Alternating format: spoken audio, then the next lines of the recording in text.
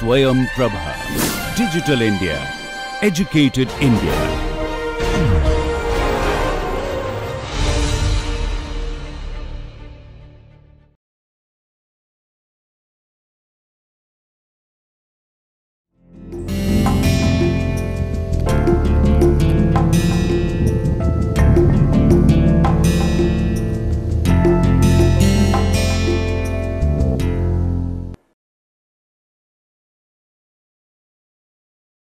Welcome back, my dear friends. A very good morning, good afternoon, good evening to all of you wherever you are in this part of the globe and at whatever time you are listening to this series of lectures and seeing it. As you know, my good name is Raghunandan Sengupta from the IIT department at IIT Kanpur in India, and the course which we are discussing here is under the Swayam lecture series, and the title of the course is Investment Analysis and Portfolio Management. Today is the 13th lecture, and if you do remember, for the last 2 to 3 lectures we are discussing that how we can consider the returns, capital R or small r depending on how we have been able to define it, how we can use the returns considering the concept of single index model is true, all the assumptions I did discuss in brief both for the single index as well as the multi index model. And as I was discussing that, I did try to bring a one-to-one semblance with the simple linear regression model which is used in statistics and multiple linear regression model. Then we switched on to the concepts that how using the concept of excess return divided by risk, where risk can take different connotation, whether it is standard deviation or beta. We saw that under the consideration when short selling is allowed, not allowed, and when you consider the concept of risk free lending borrowing being there and for short selling being allowed using the Lindner's definition, how you can formulate the portfolio for all these 3 cases. When we were discussing about the CAPM models for the single index model, I did mention that we will come to the CAPM model, and today's lecture would be under the portfolio theory, would consider the corresponding detailed discussion about CAPM model, which is capital asset pricing model, assumption under CAPM, the capital market or the pricing line. We will consider the security market line, what is the concept of Jensen's index, Sharpe index, the risk adjusted interest rate, the linearity concept of pricing, certainty equivalent, and all these things. I did mention this lecture description in the 12th one, considering that we will be covering all those points, but considering the 1 hour we have for each lecture and considering the all the points which come up during my lectures, we may not be able to cover till the end, but we will definitely keep that in mind and cover that in the next lecture. Even though our overall aim is quite in depth, but considering that we go step by step, discuss the concepts, we slowly cover them, may not be in the same class. So, please bear with that. So, what is the capital asset pricing model? So, if you remember the single index model, what the idea was that you had the market movements basically gave us the best prediction about the price movement, and the returns for that particular index can be calculated accordingly. So, the capital asset pricing model is basically more practical view of the statistical model and how we can implement it. So, in the capital asset pricing model, so you want to basically find out the pricing considering the market movement, market index movements are there. So, under CAPM we are mainly concerned with 2 important problems. One is to determine the best course of action in the investment process, that is how to devise and make the portfolio. So, our idea is to basically formulate a portfolio considering of n number of stocks, and whether this portfolio considering the investment which we have done whether they do meet the criteria of risk return for the investor or the decision maker. And also we want to determine or get some information from CAPM model to determine the correct arbitrage free or fair or equilibrium price for the asset or the security, and this is what our main concern is. So, obviously, we have considered, and I am concentrating more on the second bullet point which I just marked here in red. So, we know capital RI bar considering the average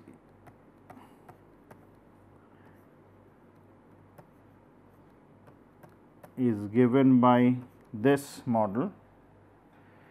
Now, the main concern is, well, we know the formula, but this arbitrage free or fair equilibrium price which we will calculate, based on which these returns can be found out, whether it is right or wrong, whether it is really giving us the best possible information depending on the demand and supply of that particular financial good. Because based on the demand and supply, we will be able to find out whether the price really gives us all the information. In answering the second question which we just discussed, CAPM model was developed by Sharp, Lintner and Vosin, and without going into the detailed theoretical background, I will just come back to its main important point and see how the two questions which we have put up for ourselves can be answered accordingly, considering the simple CAPM model and the assumptions. So, obviously, when we consider the CAPM model, there will be assumptions, and some of the assumptions may be theoretical, some of the assumptions are very practical, but they would be utilized. If you remember, when we are considering the mathematical, the single index model, from the mathematical sense, I did mention the assumptions, and we saw that they did make sense when we consider the simple linear regression or the multiple linear regression, and the multiple linear regression being the case when we had the multi-index model. So, what are the assumptions here? The first one is that there is no transaction cost. So, buying and selling a particular asset does not entail any cost. So, the price which we pay to buy and sell is basically S, which is the end of the day closing price, based on which we find out the return. We also consider the fact that assets are infinitely divisible, in the sense I may buy and sell the least number of asset, or buy and sell the maximum number of asset which is applicable, in the sense I can buy and sell one asset, I can buy and sell two asset, 3, 4, so on and so forth. So, that means there is no bar on how many assets I sell or buy. So, any investor who is there. We will also consider, as per the assumption, there is no personal tax.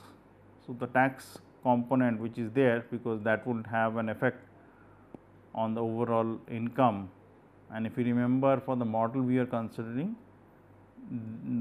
considering model in the initial stages was basically to maximize the return. So, when you are trying to maximize the return, we did not consider taxes to be there. So, we will also consider the fourth point is mentions the investor's transaction cannot affect the price of the asset, in the sense that there are infinite number of buyers and sellers, demand and supply are happening in such a way that any particular investor buying and selling a huge number of particular asset would not change the price. So, there is no single investor there who can dictate the price. All information based on which buying and selling is done is exactly applicable and available to all the investors. Investors basically make the decision whatever their criteria is, but the main criteria for both of them, for all the investors, sorry, not for both of them, for all the investors, is basically return and risk. So, what my return is and what the other person's return is, that value may be different, but we are only concentrating that everybody will make his or her decision based on a return which is r or small r and the sigma component or beta. So, we will concentrate more on the sigma, which is the risk. And these, if you remember, sorry, these they are based on ln of S2 by S1, and this return is used to find out the sigma. So, generally whenever we write sigma, it is basically the sigma of the return. The sixth one is that unlimited short selling is allowed. That means, I can short sell any particular script to any quantum. So, buying and selling, as I had said, I can buy and sell any number of asset, which basically the other extreme is that can buy and sell, short sell any number of asset to any quantum. Here we will consider unlimited riskless lending is borrowing as allowed. Even though it is true that we did discuss this concept in the sense that riskless lending and riskless borrowing would be different, but we will consider both of them are same, and I can utilize that value to consider the bank. I can deposit in the bank infinite amount, I can withdraw from the bank infinite amount, and when I am withdrawing the amount from the bank, I am utilizing that to buy the other, put some investment in that n number of risky assets. The eighth one being investors define relevant period in exactly the same manner. So, that means, if I am trying to find out the risk return based on a weekly, monthly, yearly, quarterly basis. So, the time frame I can buy and sell later on, that is a different question, but whenever I am making a decision, the set of information for the time frame what I am using would be relevant for the other person also, other person means the other investor. The investors have identical expectation with respect to the necessary inputs for the portfolio decision. So, whenever I am making a decision, I means any arbitrary decision maker, investor. So, based, if you remember, one of the point in the last slide was everybody wants to make the decision based on the risk and return. So, if we basically extend that, they means investors have identical expectation with respect to the necessary inputs, that is the price, that is the information based on which he or she is making the decision. So, that set of inputs is equally available, and all our investors expectations are how we analyze it and get the answer, that is a different question, but our expectation from the information is same. We will also consider all assets are marketable, that means whatever the asset is, it can be bought and sold by any person in any quantum. That means, there would not be any ceiling based on some assumptions that they would be only very niche buyers and sellers or for a particular stock, depending that there are special offerings for the particular assets. So, it means all the infinite number of buyers and sellers can buy and sell any particular stock.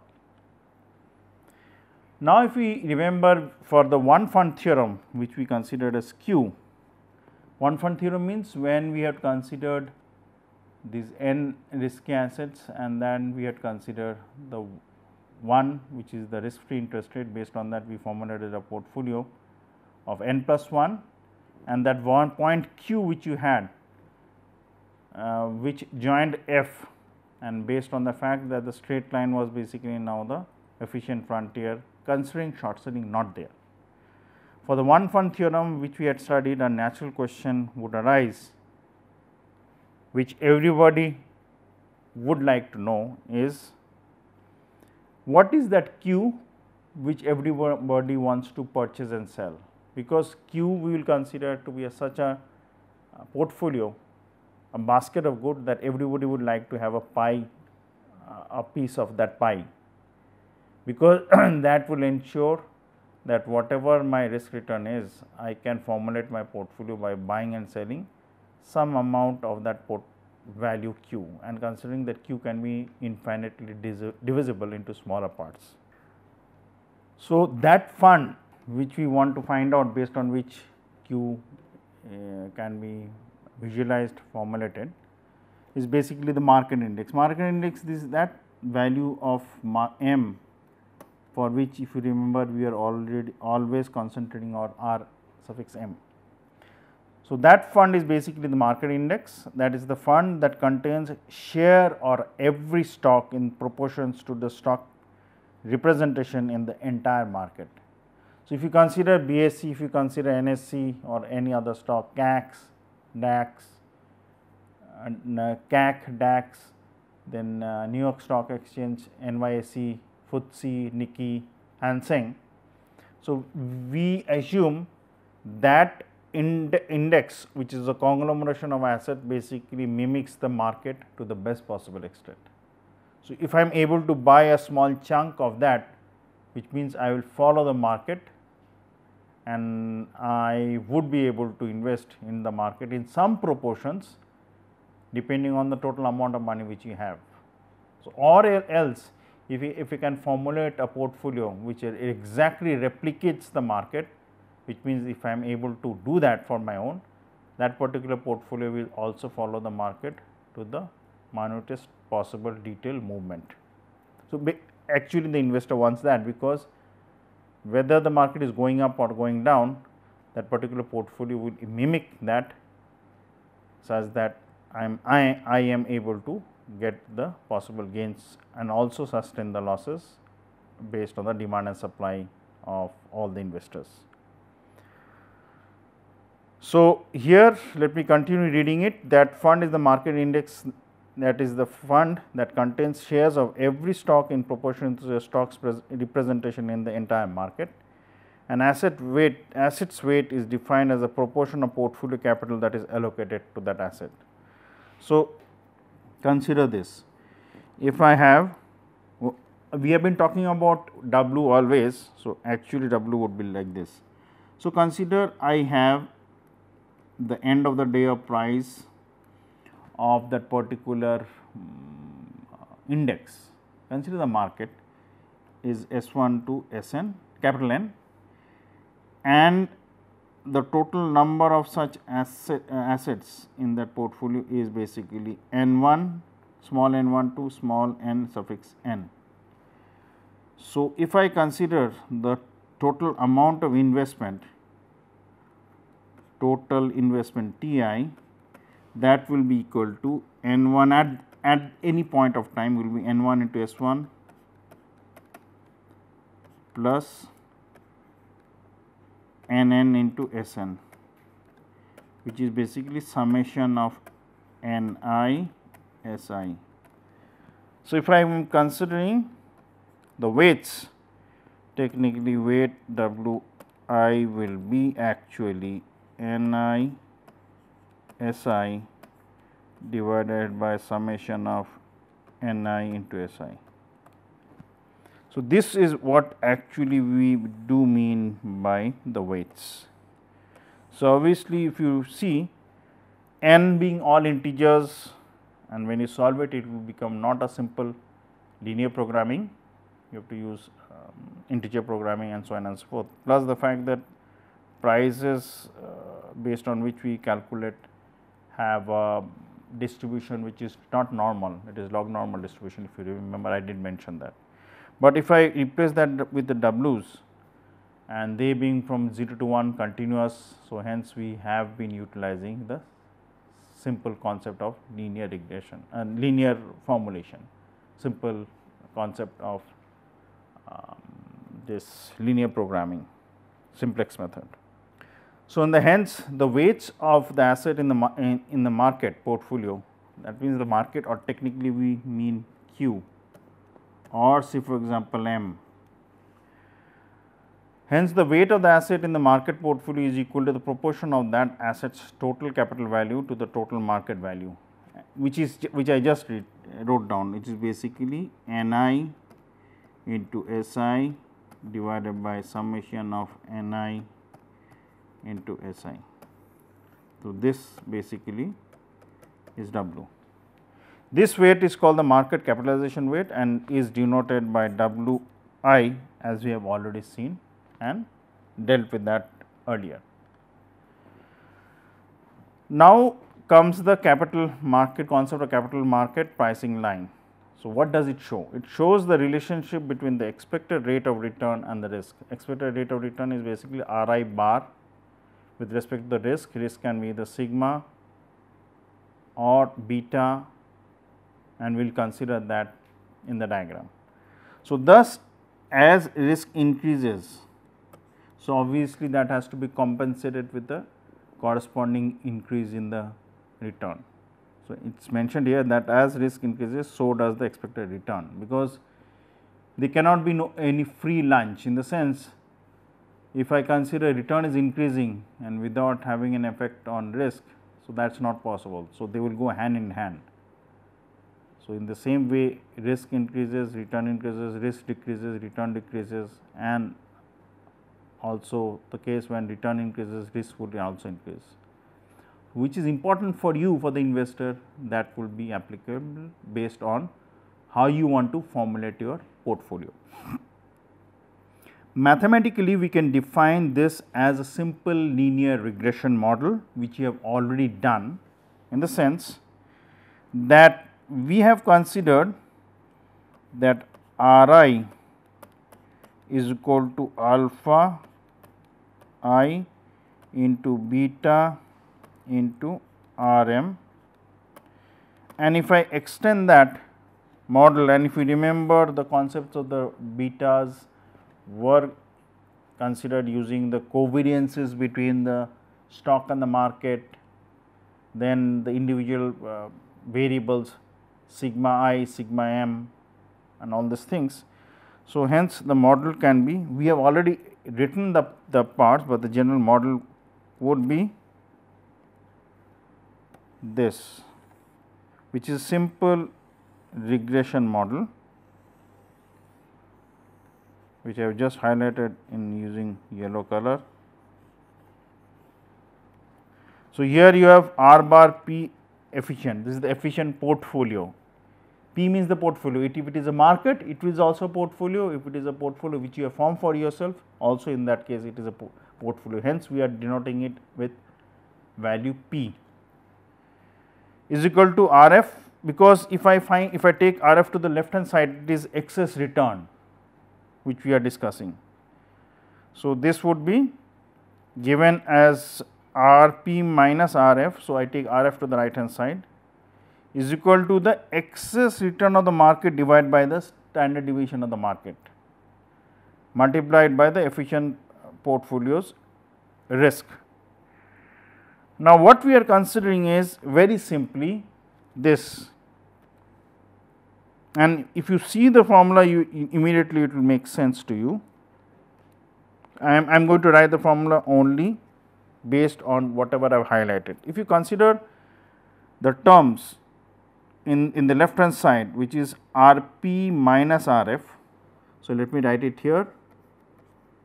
Rp bar minus Rf is the excess return of the portfolio divided by the risk, which is sigma p. So, I have taken care of the terms which I have just put a tick mark here. That will be equal to the excess return of the market divided by the risk of the market, which means they go hand in hand, corresponding to the fact that the risk and return for the efficient portfolio would be exactly equal to in the ratios as written here. That means, excess return of the portfolio which you want to formulate, if it is exactly equal to the ratio of the excess return of that portfolio divided by its standard deviation, and if it matches the excess return on the market divided by the market standard deviation, it means that portfolio is exactly mimicking the market portfolio or the market index. So, our aim would be that if this RM is the BSE or the NSE, or if you are in the foreign market CAC or DAX or Hang Seng, Nikkei, FTSE, whatever, I will try to basically formulate a portfolio of that, of a conglomeration of those assets. What is the assets? I am going to come to that later, such that the excess return of the portfolio which I have formulated for myself divided by the standard deviation of the portfolio should be exactly equal. So, they would be moving in tandem. Now, the question would be, is it possible to formulate a portfolio in such a way that it mimics the market? Technically, yes, provided we formulate a portfolio in proportions where the proportions of the scripts which are there in the market are being followed by me. So, I buy small chunks. I am using in a very layman sense in order to explain that I buy small chunks of that particular scripts which are there in the market, and I buy them in the same proportions as they are in the market. In that case, the portfolio which I formulate would exactly mimic the market. So, if the market, say for example, over proportions of ONGC is, say for example, 20%. So, in my portfolio also, whatever the amount I am investing should be done in such a way that I also invest 20% of that in the ONGC stock and formulate it accordingly. The slope of this capital market or pricing line is basically the price of risk. So, where is that slope coming? So, if I basically have if you see this equation is a straight line, y is equal to mx plus c. So, if I formulate, let me draw the arbitrary x and y axis. If basically I have R p here and I have the standard deviation sigma p here. So, if this line is drawn here, you will have some RF. So, this RF immediately it will ring a bell the moment you see that it has something to do with like alpha here, and the slope is basically. So, there are obviously many points here. The best fit line which I am formulating is such that tan of this theta is equal to this, because in that case I would have basically a value of q which is actually is the market which I am aiming at. So, what I would have is the height by base. So, let me use a different color. This height, what is this height? This height is R q minus R f, which is exactly here, because m and q I am considering to be the same. And what is the base? Base is basically the risk for q, which is qm, which is here. So, the capital market or the pricing line would be drawn in such a way that the price of the risk would be given by the slope. This is what is which I have drawn. I drew that in order to basically make a logical conclusion for the particular slide, last slide, 12th one, where I was discussing the theory. I thought I should draw the diagram also, but it is here drawn here also. So, it would definitely make better sense. So, you have these are, even though I have written sigma p there, it is basically a sigma, and that p value would be the portfolio. So, anything, this is r bar, which is r bar p, this is f, and actually if I have been able to, so consider this is m, market or q. So, actually if I were to able draw the line, let me use a different color. If I were able to draw the line, it will be like this. So, this is the minimum variance point, even though we have discussed minimum variance point long time back, but I thought I will just highlight this is the minimum variance point. This is the value of q which you had, and the line R to M, R to Q, so the F to M or F to Q is basically the line which considers the short selling not been there and the efficient frontier when you have n number of risky assets in Q and 1 nth plus 1 being the F. And if I extend that, obviously it has not been shown dotted. So, the portion which is here is basically the same concept of the efficient frontier, but now with short selling being there between Q and F. So, this is the market line, and as I have mentioned, without going to much details, I will just draw it. So, if I consider this triangle, this height is R bar Q minus R F, and this base is basically sigma Q. So, if you have seen, this ratio would be the tan of this angle, and this obviously we have seen when in the model you are trying to draw the efficient frontier, trying to maximize theta, which was basically also equal to R bar Q minus R F divided by sigma Q. And that concept, if you remember, how you can take a point F and basically rotate it counterclockwise till you reach the point Q. That we did different ways of how to draw the efficient frontier, those short selling being there, not this concept. So, the capital market pricing line relates the expected rate of return of the efficient fund portfolio, which is P, to its standard deviation, which is sigma P.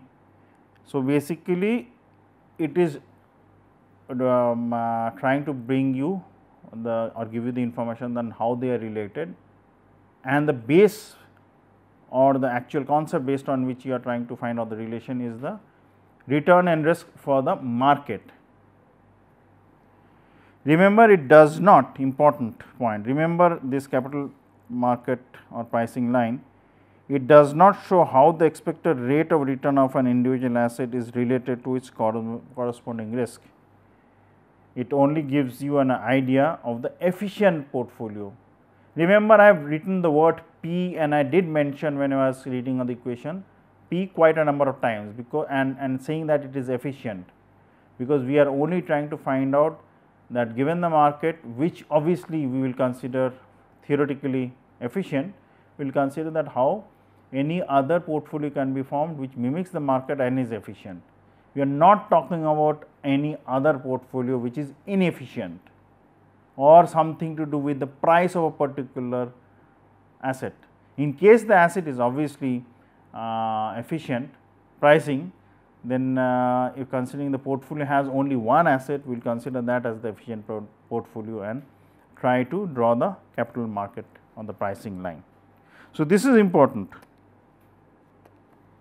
So, this capital market line does not show the expected rate of return of an individual asset, and it is related to corresponding risk. So, it does not give us any information of RI and sigma I, even though I did mention few seconds back that theoretically if a particular asset is efficient, considering that is in the portfolio, you can draw some idea about the efficient so called portfolio considering only one asset, but technically we will desist from this and consider the idea about an efficient portfolio only, n number of such assets which are there.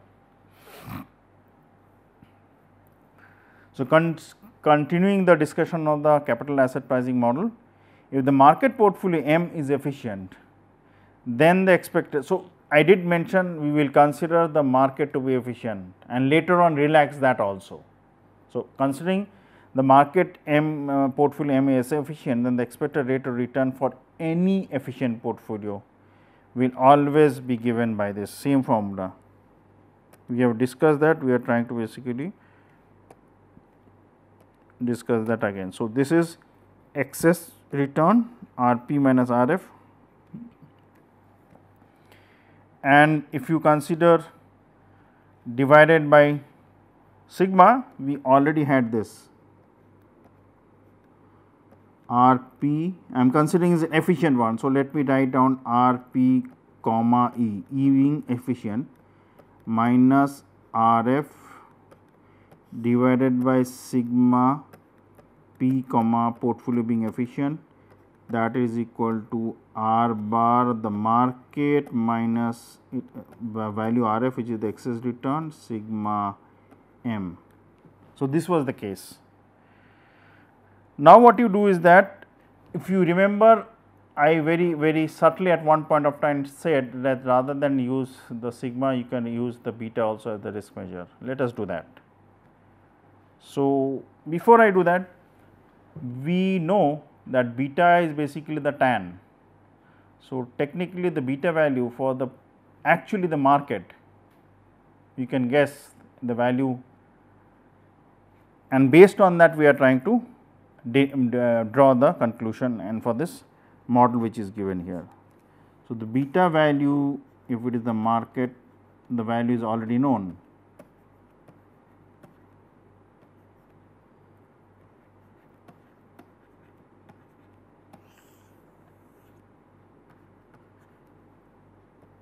Based on that we are trying to deal. So, if I take the ratio R f minus R p minus R f, p being efficient divided by beta p of the efficient portfolio. So, that comes on the left hand side, on the right hand side is R bar m minus R f, which is there in the numerator, and the denominator actually should be 1. So, that should give you and the idea that what is the value of beta m, which is the market value of beta, or if I have a portfolio which exactly mimics the market, then we know what its value is. Now, let us replace this value of beta with the corresponding the formula which I have used, which was the relationship between the covariance of the ith asset with the market and the variance of the market itself. So, the left hand side remains the same and the right hand side I basically replace beta p with the concept where in the numerator it basically sigma I j, which is basically covariance of p which is efficient, portfolio which is efficient, along with m which is the market, and in the denominator. So, this is what actually is, the numerator is this here, and what is the denominator? It is basically is the covariance of m to m, which actually boils down to sigma square m, which is what is written here. So, there are different ways of trying to depict the formula. The first one, let us consider, can be this. The second way of, so here the formulas look very innocuous, harmless, very nice, but there is a subtle change is happening in the formula. In the first one, the risk, the concept of risk is only standard deviation. In the second one, the concept of risk is not standard deviation is taken out, we consider beta. In the third case, rather than beta, we are trying to replace with the covariance concepts. So, there are different connotations of risk in the same formulation, and all of them convey the same concept about the CAPM model or the concept of capital line. We will see in few of the diagrams later on. Second one is where beta, and the third one is concept where it is the covariance concept.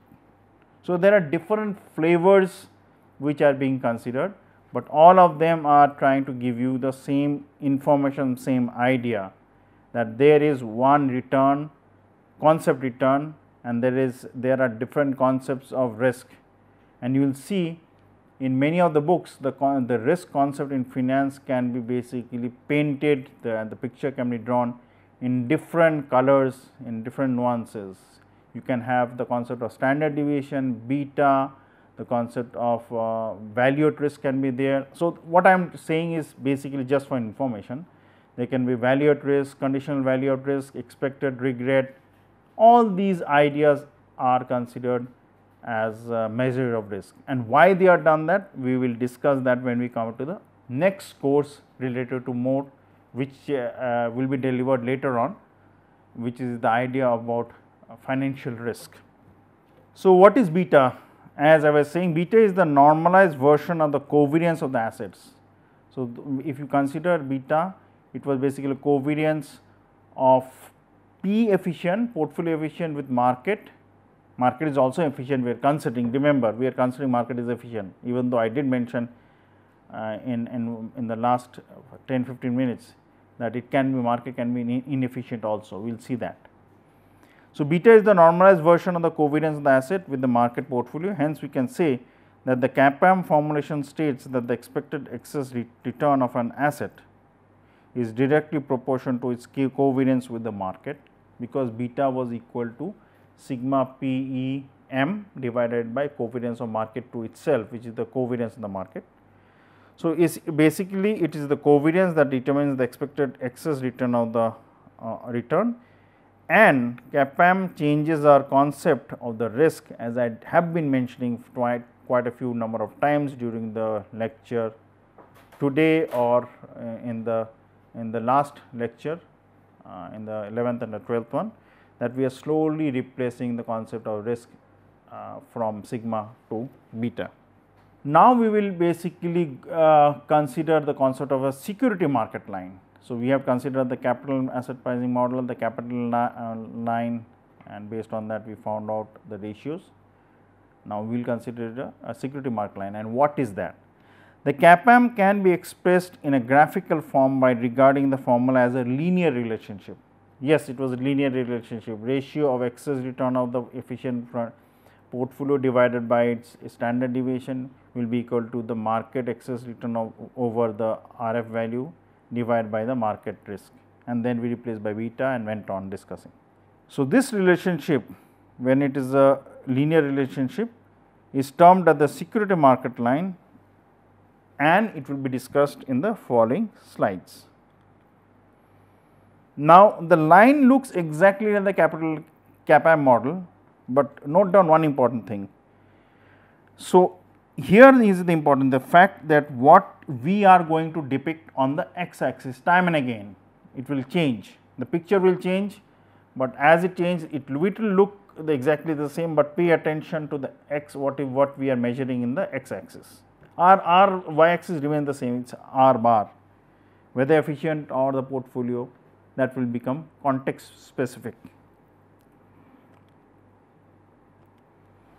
So, here we are denoting covariance of the portfolio of the asset with respect to the market, and we have the straight line as it is, point F is here, point M is here. Now, very interestingly, if I consider this point is, say for example M dash. So, at M dash it will be covariance of R M with respect to itself. So, that will be equal to sigma square M. So, actually what we are measuring along the x axis is basically the covariance. So, let me use a different color. So, we are measuring covariance concept, and this is basically RM.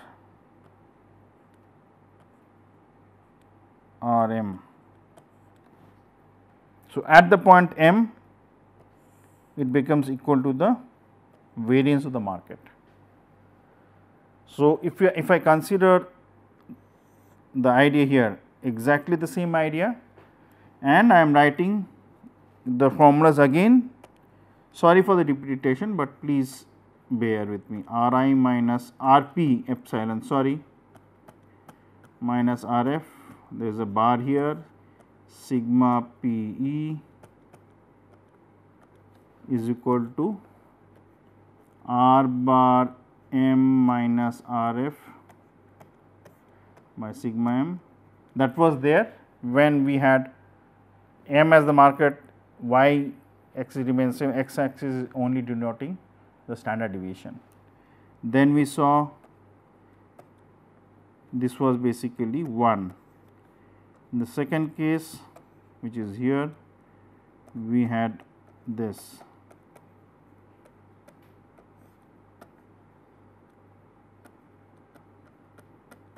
Beta.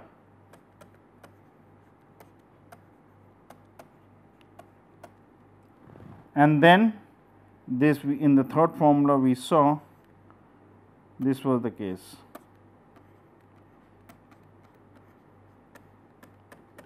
So, I am not going into writing the denominator, I am just putting it to the right hand side. It will be sigma, let me write it covariance rather than sigma, covariance of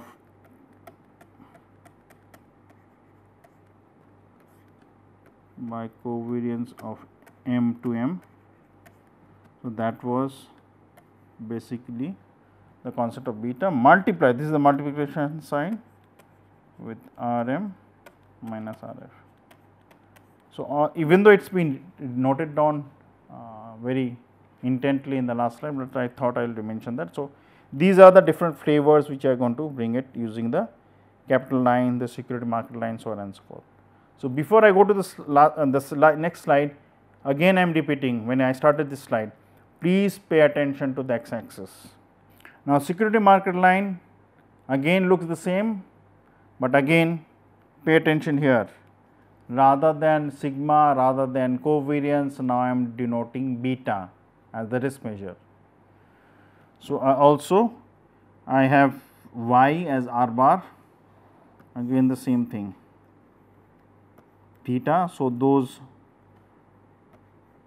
equations 1, 2, 3 will hold, and again remember here at this point the value of beta will be 1. So, I am measuring beta here, this is theta, the height will be given by R m minus R f divided by the base.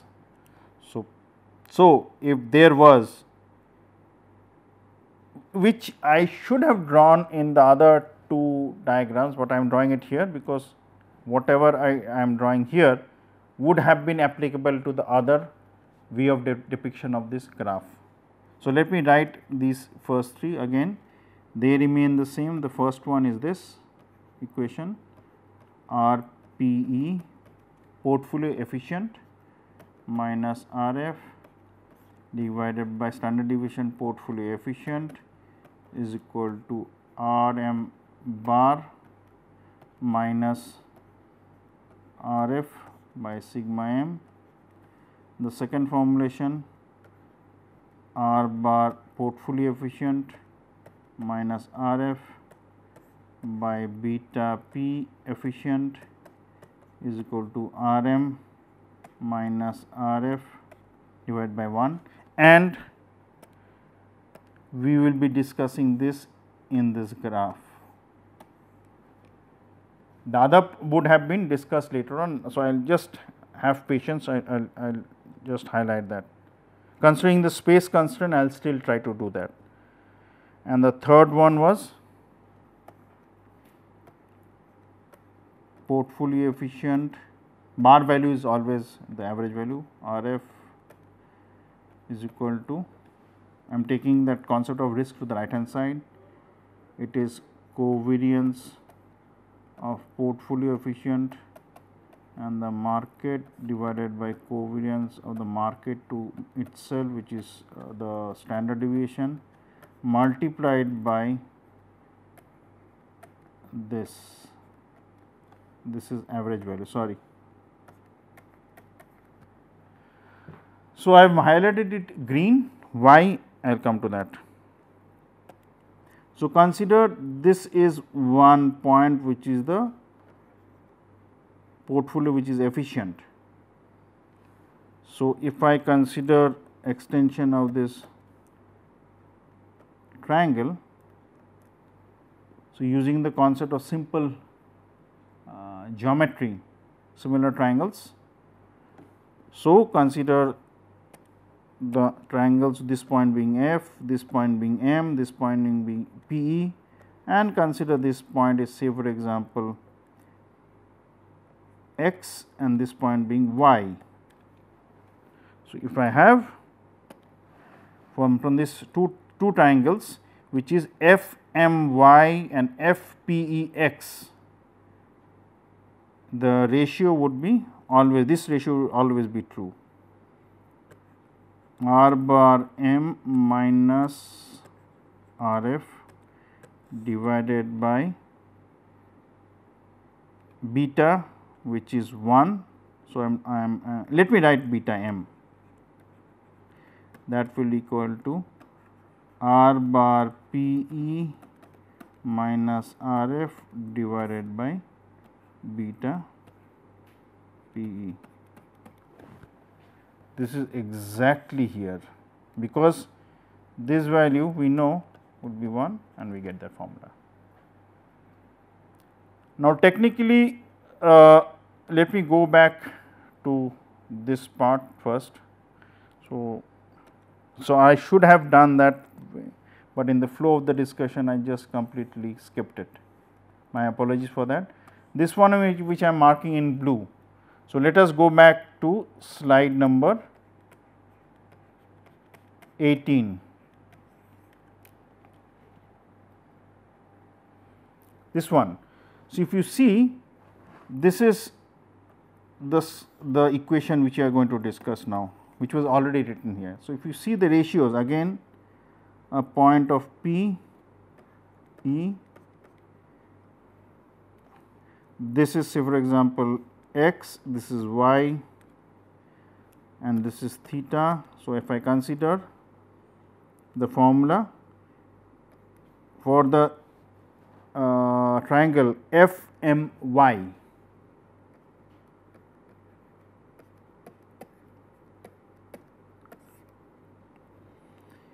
if I consider FMY, the covariance of covariance of M with itself, that is height by base, will be equal to RPE minus RF divided by covariance of PEM. P is the portfolio which is efficient. So, let us see whether this we have already seen. Yes, we have already seen, this is here already. So, only a change of the x axis is giving us a different flavor, while this one again in the flow I did miss it. Let me mark it here. The first part, first formula. So, let us go back to the slide which is here. Yeah, this would be the case. So, if I consider efficient one and consider this is x, this is y. So, considering the height to the base for these two triangles, what are the triangles? FQ or FMY, not QM, FMY and FPEX. So, the ratios being same, which is RM bar minus RF divided by, again. So, when I am mentioning the x axis, see the ratio, the denominator is changing each time, sigma m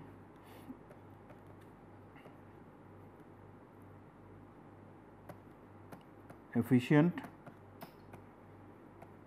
P is efficient, and excess return on the portfolio which is efficient over RF divided by sigma P. So, if you see this, this is exactly the one which we had here. So, in the diagrams, if you see, let me use the red color, yes, diagram, if you see, the notation what we measure in the y axis remains the same. In the x axis it is beta or sigma or covariance concept of the portfolio efficient with respect to the market. So, these three give you three different flavors of the problem from the same concept. In both the graphs we have different variables in the x axis. This is what I would have been mentioning. Remember, the essence of CAPM emphasizes that any asset or a portfolio should fall on the security market line considering its efficient. Thus, this line expresses the risk reward structure of an asset or portfolio according to the CAPM and emphasizes that the risk of an asset portfolio is a function of its covariance with the market or equivalently a function of the beta. So, in the x axis we are measuring sigma. I am not writing the suffix, it is basically of P, it is beta P and P will change, and another case is basically covariance of P with the market. So, equivalent is a function of its beta, and also it will basically give us the idea of the risk in three different ways. Now, we know the systematic risk. So, if you remember, there were two risks, diversifiable risk and non-diversifiable risk, systematic risk, non-systematic risk, market risk, non-market risk. So, one could be diversified, another could not. One risk is coming from the market, another risk is coming from the white noise. We know the systematic risk and the non-systematic risk. So, systematic risk is this, non-systematic risk was given by this. The systematic risk is the risk associated with the market and cannot be reduced with diversification, while the non-systematic risk can be made 0 if I consider, because it is actually for the portfolio will be multiplied by Wi square into sigma square epsilon, and if I increase the number of assets and I invest 1/nth in each, that means Wi is equal to 1 by n. So, as n increases Wi square becomes 1 by n square, which can be made in the long run with a large sample size of in the portfolio can be made 0. So, the part related to the risk coming from the white noise can be made 0, while the part coming from the market risk value that cannot be made 0, that remains. It says here the risk associated with the market cannot be reduced,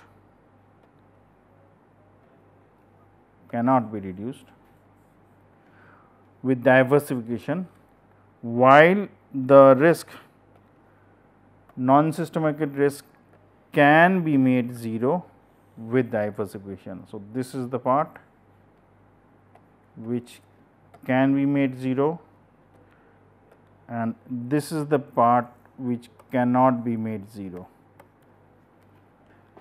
Consider an asset on the capital market line, and in that case it would be an efficient portfolio which is formulated PE, that is the efficient portfolio, which is formed by the investing some proportions in the market portfolio and the rest in the risk free interest rate. Yes, this is an important point. So, if you knew or if you have seen, I was drawing PE at somewhere away from M. It can be either on the lower side or it can be higher up the straight line. Yes, that is very intuitive, because if I consider the diagram. So, here you have the y axis, x axis, this is F and this is Q, say for example Q, and my actual efficient frontier without the risk free interest rate is this, while my efficient frontier with the risk free interest rate is this, and short selling being there. This is basically the essence of the capital market line, whatever you are drawing, security line. Now, this was M, this was F. Now, where I formulate P is immaterial. I can have P here also. I can have P here also. PE means PE, portfolio which is efficient. So, this can be the first instance, this can be the second instance, so on and so forth. So, if I consider PE 2, it means that I am investing based on say for example, PE is at the midpoint of F and M, which means I am investing 50% of my money in the market and 50% of the money I am investing in the bank. If I am say for example, twice the distance, so the distance between M and F whatever it is, and PE1 is on the same length from M, but on the other hand, which means I will be short selling twice that amount. That means I am going to the bank, I had 100 rupees, I take out another 100 rupees and invest that total amount in that market. So, 100 was also there plus another 100 is there. So, this is a concept of short selling, that means borrowing from the bank, and obviously we are considering that riskless lending, borrowing, whatever it is a fixed value. It would not change the concept of discussion whatever I am having now, it would not change that basic idea. Similarly, PE1, so in that case I will basically have 100 from my own pocket plus 100 from short selling or borrowing from the bank. So, consider an asset on the capital line, and in that case it would be an efficient portfolio which is formed by investing some proportion important in the market and the rest in the risk free interest rate. So, here the concept which I have been talking about for PE2 would be 50%, 50%, and for PEV1 it will be 200% and 100% being taken from the bank. So, we will formulate it accordingly, and it can be, if it is say for example, 3/4 of the distance from F towards M. So, we will basically invest accordingly 3/4, 1/4. If it is more towards F, we will invest more in F and less in M. If it is exactly at F, that means we have invested all our money into the bank. If it is exactly at M, we have invested all our money in the market security. So, different ideas can be formulated here. So, if non-systematic risk is 0, then the proportion portfolio is exactly on the capital market line. Yes, this is important. Now, we are slowly considering the market if it is inefficient, we will come to that. If, which is important, let me highlight it. If non-systematic risk is 0, then the portfolio is exact, portfolio means PE is on the capital market line. So, more the non-systematic risk, greater is the shift towards the right, that means it will be going on to the right here. How it is done? I will come to that. So, if you are seeing that the portion which is highlighted, so if non-systematic risk is 0, then the capital portfolio is exactly on the capital line, more it is, it will be on the right. If you remember, there were two types of risk, one was market risk which cannot be made 0, and non-market risk coming from the noise which can be made 0, because Wi square, which is the multiplicative factor with sigma square epsilon, if Wi is 1 by n, it can be 1 by n square, and n increases, it can be made 0. So, let us see the portion which is highlighted. So, if you consider the line, so we had this line was the efficient portfolio. Consider you had M here, market, you could have PE1 here, 1 means different combinations being done, PE2 here, where PE1, PE2 is basically portfolio efficient 1, 2 depending on the proportions, and this is F. Now, white noise is there. So, it means any point, so consider this is PE3, another portfolio is efficient, but on the right hand side with systematic risk only. So, as it goes on to the right, so that means it falls below the efficient frontier.